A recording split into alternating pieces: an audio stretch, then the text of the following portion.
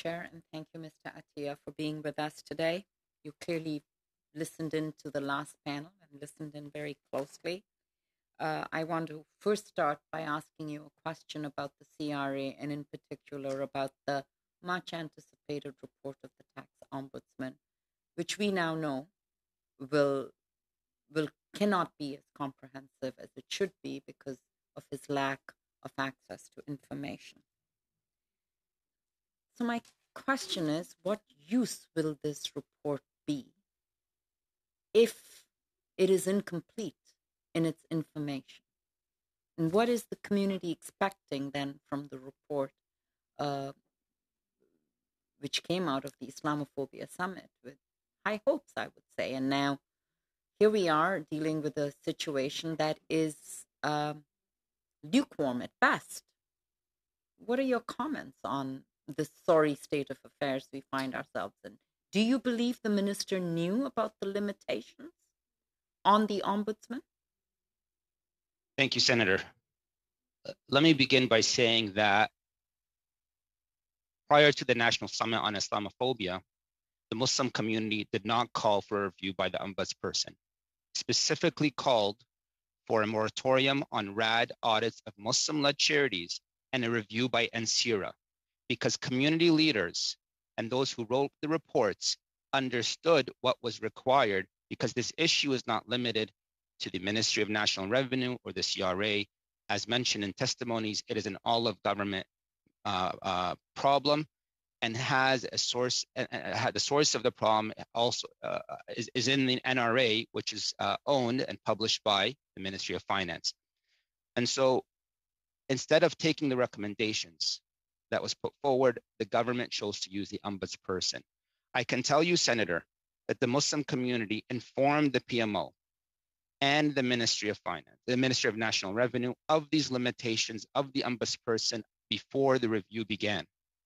It was very clear that his power was non-binding, that this issue had national security aspects that he did not have authority for. So it was very clear to everyone that the government continued to take this approach. The moratorium on audits, Senator, is a very important part of this as well, because it is important that while an investigation takes place, charities who were already under audit did not continue to be subjected to prejudice. Human Concern International was suspended by RAD while all of this was happening. MAC, the largest Muslim charity, has had to go to the Ontario Superior Court for a charter challenge, and other charities are under audit by RAD while all of this is happening. And so overall, the process and approach the government has taken has not instilled trust within the Muslim community that the outcome will be one that drives reform. Instead, this review began in February. It's due in March of next year. And now we are in November and hearing that the ombudsperson has one arm tied behind his back, and our expectations should not be very high of this report. For that, I want to switch to the CBSA.